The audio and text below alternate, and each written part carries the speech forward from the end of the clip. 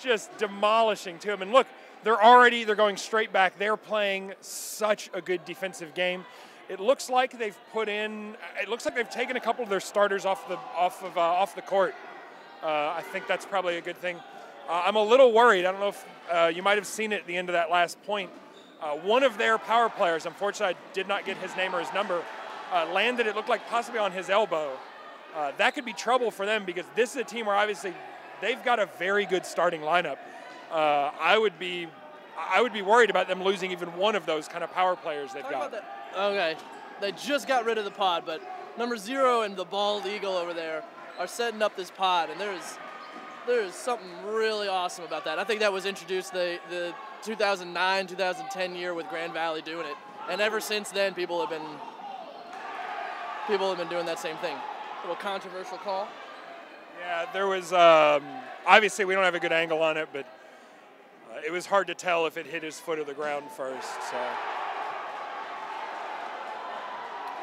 sounds like a pretty big upset on the court next door. I'm not sure who's playing over there. Another big catch from Towson. Saginaw Valley, but I don't know who's playing them. Might be Kentucky, I don't know.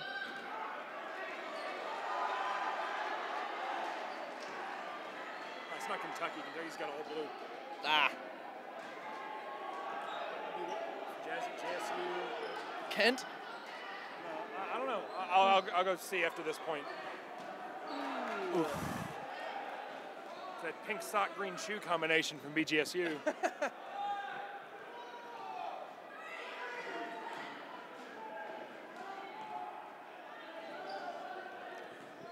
Say, Towson got 2 new players in, 2 cyborgs, part man, part machine. And this is an all-around good move for Towson.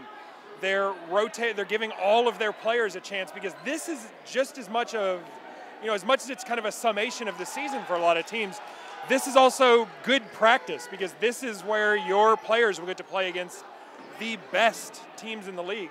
So it's important to not just play your all-stars here. You need to give everyone a chance to benefit from kind of the learning experience. Especially day one. People are going to get tired, and you need everybody to play a little bit. Let's watch over on this. Watch the defensive screen that you're talking about over here on Too late. And see, they're playing such a fast-paced game. We're having trouble keeping up with it. Well, unfortunately, iPad does not get the entire court. At least not in the mid. But see, I can't quite. Female on Towson just getting a catch number 14 all the way over here. Can't make out the number. The guy in the middle with the white gloves. He has to keep kind of reining Towson in a little bit. If they're getting a little too aggressive, he's coming out and calling them back and getting them in that defensive line. And that's the reason for that.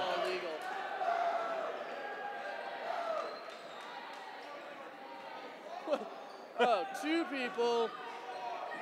That's a lot of people.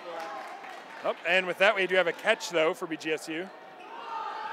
Not one of their strongest throwers, number 7. Usually a blocker, so I'm a little surprised to see him throwing alone. Yeah. That gives the potential for BGSU to get back. BGSU definitely wins the award for most neon socks so far. Oh, the sideline. His own team gets hit, and he's mad at him.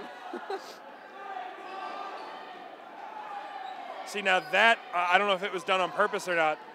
What BGSU gets making a mistake. Towson is lining up on that back line, like they're setting up to do here, and almost every ball that's being thrown at them at chest height is being caught. So they're still kind of doing it. The only smart thing for BGSU to do there is to give a low throw at their feet, maybe not even getting all the way to them, just to reset the shot clock, forcing Towson to move forward, because they're not going to get any hits off of this backline setup that Townson's got. Towson obviously put some time into their catching game. So that was a good example. He made a low throw, landed a couple feet in front of them, so there wasn't a chance of it being caught. BGSU has dug themselves such a huge hole. And by that I mean if they throw in a group, they give up huge ball advantage. And they need to throw in a group. The problem is you give up ball advantage.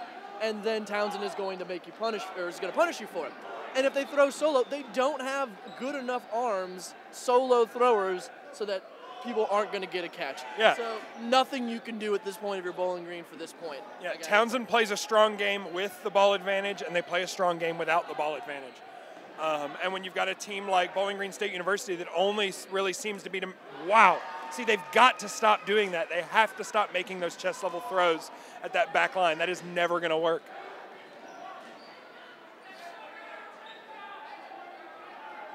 Nine minutes, 45 left. Let me try to get a count in on BGSU real quick. Pretty quick count, 5. See, there he is again. He's wrangling him? Yeah, he's wrangling him in. He's telling him, get back on that line. Church gloves? What are those? I don't know. Some opera gloves going. They don't look like catcher's mitts. I don't know what they are. I don't know what this guy's doing. Woo! One of the refs. Winging one into the sidelines there. He's smiling about it. You got to be ready.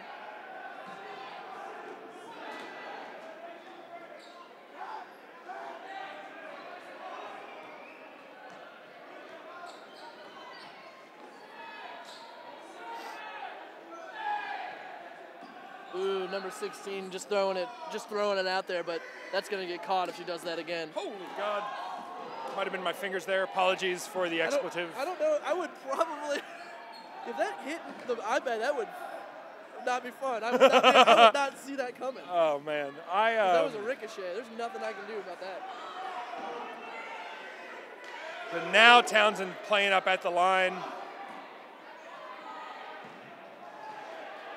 So Townsend at this point, still 5 BGSU players left. Now Townsend has stopped playing their backcourt game, and they're going for what looks like a pretty aggressive push.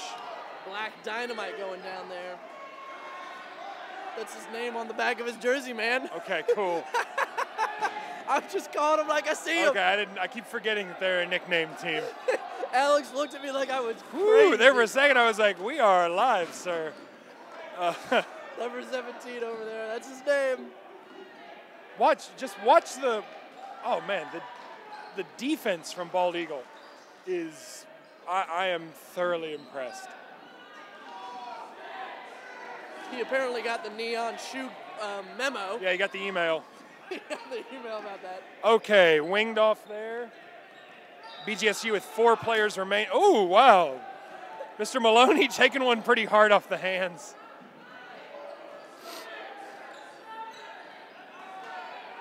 The girls making a team throw. They ain't messing around either.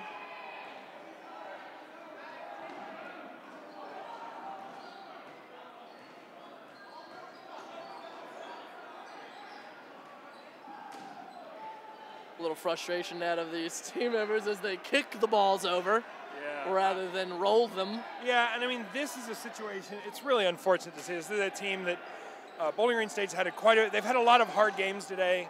They're down 3 points, 7 minutes remaining. There's been a couple of calls that I think were kind of snap judgment calls where the refs had to make, and BGSU didn't like them. So this is, again, you start seeing players get frustrated.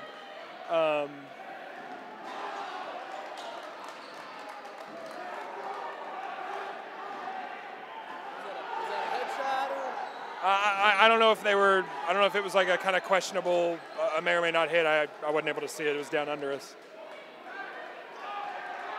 3 players left in for BGSU. You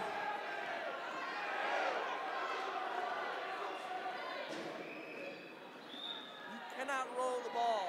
No. And it looks like BGSU's kind of given up. And again, I don't fully blame them. You got to save a little bit of it there's still some more games today. Oh boy, this is gonna be rough. Wow, he got a catch, but I believe he might, so he did get the catch off, but then he did get hit immediately afterwards.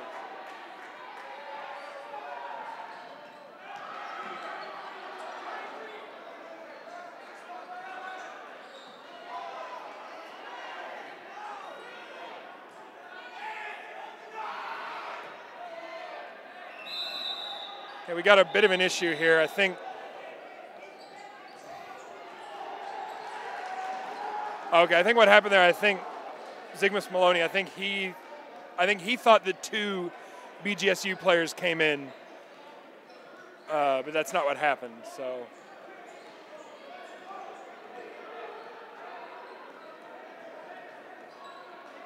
Yeah, and then just kind of what you said before, the refs can't be everywhere all the time. So I just think he might have seen something different.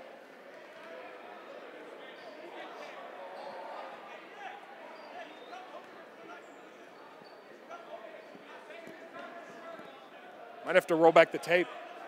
Yep. Look at the preview or the review. Preview. Yeah, of course. All right. Well, they're going to discuss this out real quick. I was watching, so I'm aware of what happens. We'll see how this goes. Well, we got a minute. Those gives us time for a word from one of our sponsors. Ben Subcheck, tell us about our sponsors. Don't do this to me. You're the funny one. I just provide commentary.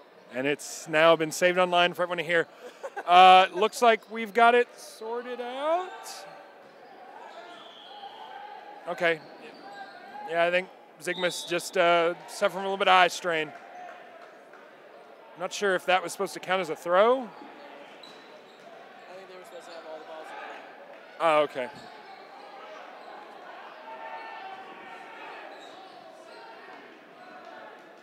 Bald Eagle rushing up. Miss.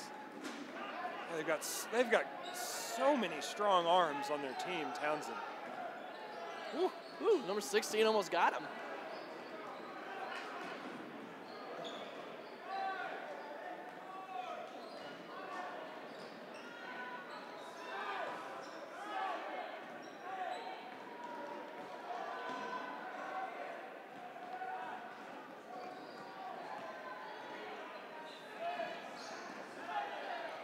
Oh, sorry, fatigue definitely starting to set in for us as well. I'm yawning. Ooh, we got a kill. 1 for 1 though, 1 for 1. Oh, was it? 36 gets out, but picked off number 43 at the same time. Okay, so yeah, easy catches. This puts one remaining player in for BGSU.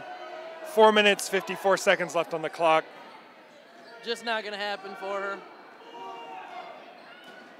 And takes it off the hip, and that is it. That puts us at Towson 4, BGSU 0. I think maybe they're just going to run the clock. Let's see what they decide to do here. Looks like a captain okay. from Bowling Green is trying to call it. Okay, yeah, it looks like BGSU is ready to wrap it up. They're going to discuss it, make sure Townsend's okay with calling the last 4 minutes. Okay, and it looks like that will indeed be it. So that puts our final score, Towson 4, BGSU 0. I'll be incredibly excited to see where Towson ends up on the bracket tomorrow and kind of see who their opponents are. So this is, once again, I'm Alex Heigelbeck signing off. Ben Subcheck, we'll see you at WKU versus